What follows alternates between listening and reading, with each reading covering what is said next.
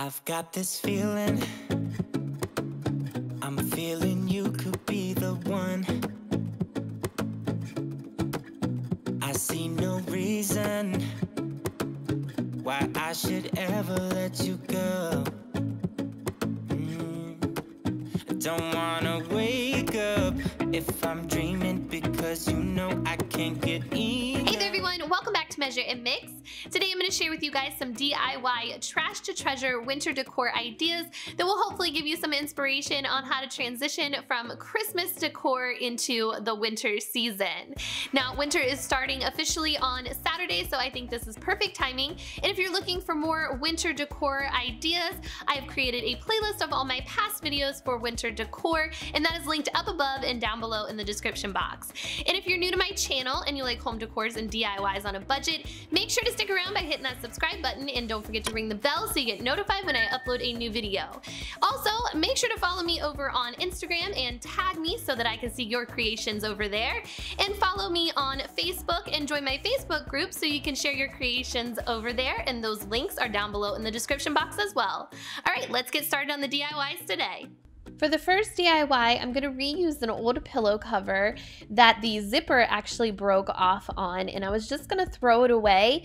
But since this is such a blank pillow cover and I can do anything with it, I'm going to go ahead and try to fix it and make this into a decorative winter pillow. So I'm going to use these fabric transfer sheets by Avery. They are for inkjet printers only, and I'm going to create an image, and I'm going to mirror that image and print it out on one of these sheets of paper. Now I'm just going to cut my image out, and when you cut your image out, you want to cut it close to the actual image, but you want to leave a little bit of the white so that way it's easier to peel off the backing of your image after you transfer onto whatever you're transferring it onto.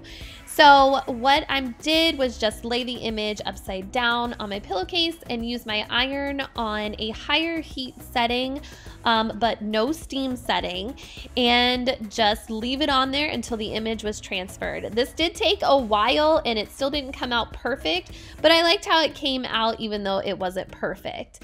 And then I just went ahead and stuffed my pillow with some old stuffing, and to close up the zipper part, I just met the zipper at the bottom and used some hot glue, and that was it. I had a winter decorative pillow. Baby, without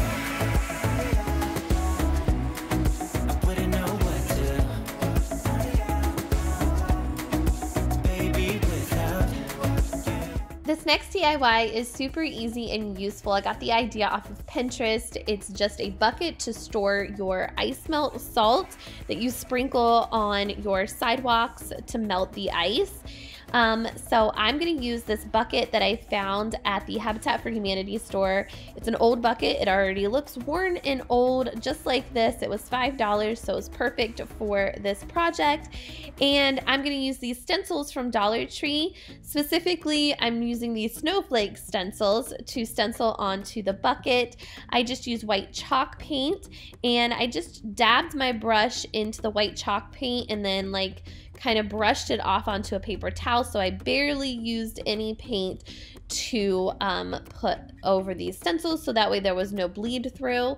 And then I poured my salt into my bucket, and then next I decided to tie a bow around the handle of my bucket. This ribbon just came from Joann Fabrics. It was 50% off. And then for the scoop, to scoop out my salt, I'm going to use this old mason jar that I had, and that was it.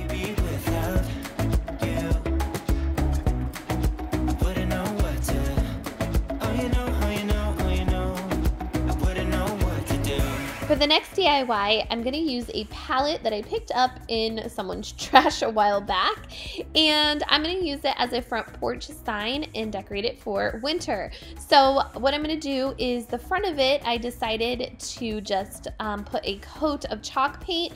I first decided to lightly brush some chalk paint on there, but it wasn't dark enough, so I came back and did a much heavier, thicker second coat, but still let the wood shine through. Next, I took 2-gallon paint sticks and I used those to space out in between my words that I'm gonna write on this sign.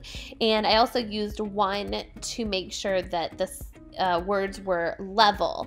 And then I just used a pencil to write the words all down my sign.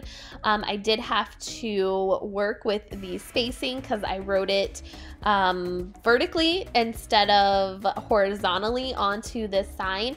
But I got the idea for this sign just by Googling winter signs, and this sign just popped up that it was a palette winter wood sign, and you could buy it from somewhere. I don't exactly remember where. It was a smaller version, and it was like $30 to buy a sign like this. So I copied the way it looked onto this palette, and I think it turned out really good. I just used a Sharpie paint pen to fill in all of the letters and add all of the details, and I think it turned out really cute and perfect for a winter sign to add to my front porch this season. Oh, you know, oh, you know, oh, you know. Baby, without I wouldn't know what to. Okay, this fourth winter DIY is ridiculously easy. I found this picture at Goodwill. It's originally from Target and it's in really good condition. It didn't have a price on it actually at Goodwill, so they were gonna try to sell it to me for $5.99 and I decided that I didn't want it. And then they came back and said, oh, okay, we'll sell it to you for $1.99. And I said, all right, sure, I'll take it for $1.99.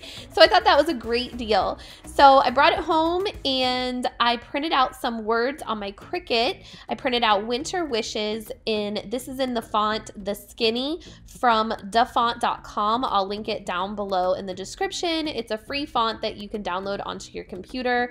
And it looks like the Ray Dunn font, which I love. But it is a little bit more difficult to transfer onto whatever project you're trying to transfer it onto. You have to be really careful that it doesn't rip or tear since it's really skinny, I guess. So as you can see, I ripped the W, but I was able to fix it, no big deal. So that was it for this project. I just used it as a little winter vase and put some cotton and some lamb's ear in it, and that was it.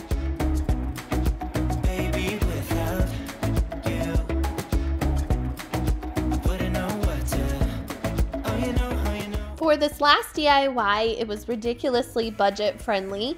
It cost me nothing to make this project. I just went out in my backyard and picked up 3 large sticks, and then I brought it inside and broke the sticks down into 24 smaller pieces.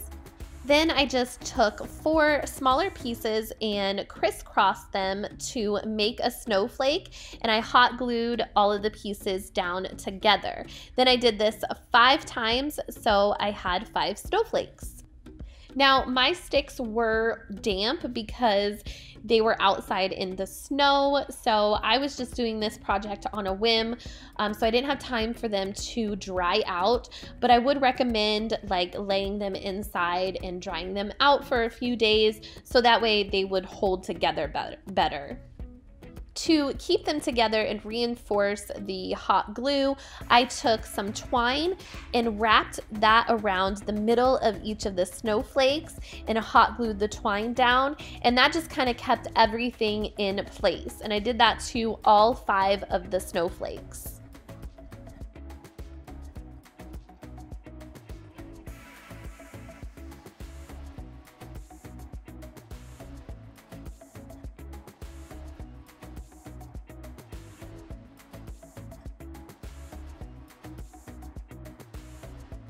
Next, I decided to take some white chalk paint and dry brush each of the snowflakes so they looked more like snowflakes and not just sticks all put together.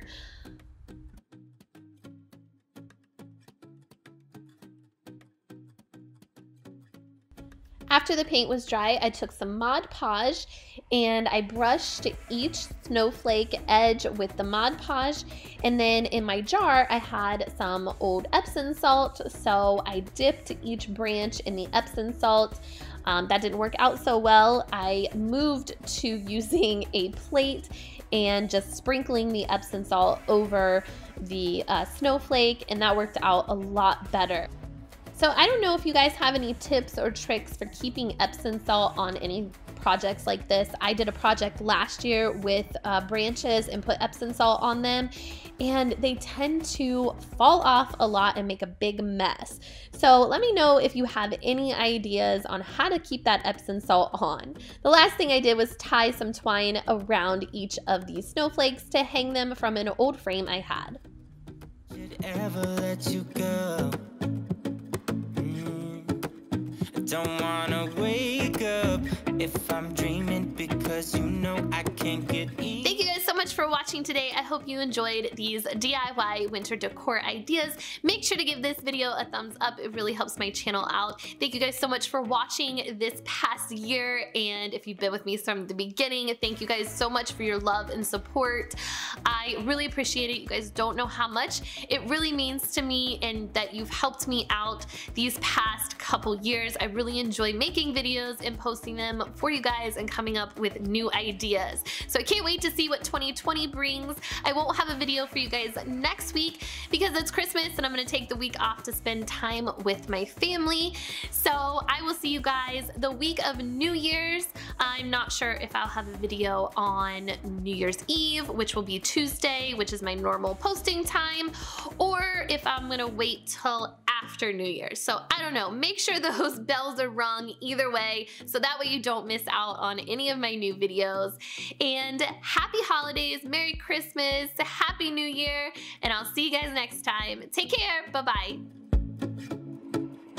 Don't wanna wake up if I'm dreaming, because you know I